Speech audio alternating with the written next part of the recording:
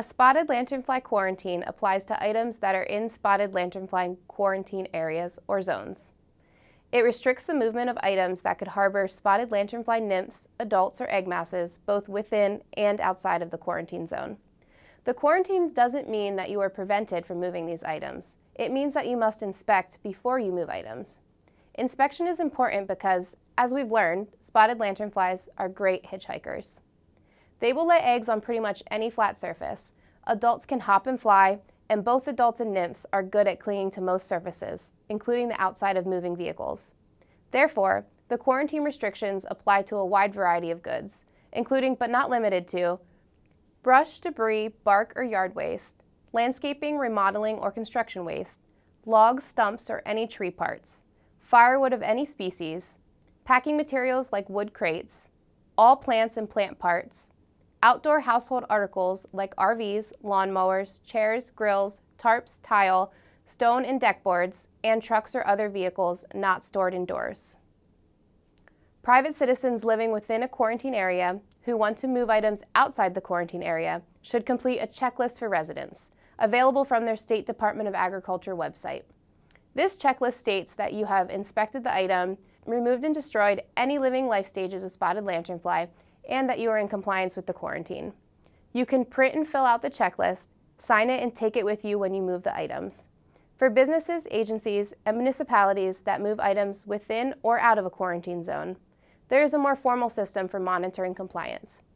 This system allows other municipalities, states, and countries to have confidence that shipments entering their borders are free of spotted lanternfly. If your business regularly moves items within a quarantine zone or across the boundaries of a quarantine zone, your company vehicles must have a spotted lanternfly permit. This permit indicates that a trained employee has inspected the vehicle and its contents, and that they are free of spotted lanternfly. The form of the permit can vary. For example, a hang tag, sticker, or paper certificate. Drivers need to show the permit if they are stopped at a checkpoint. States with quarantine zones issue their own spotted lanternfly permits, but spotted lanternfly permits are reciprocal between states. Once you get one, other states will accept it. In order to obtain a permit, at least one employee, designated by management, must go through the spotted lanternfly permit training course to learn how to identify spotted lanternflies, how to prevent their movement, and where to go for additional information. Since you are taking the training, this employee is you.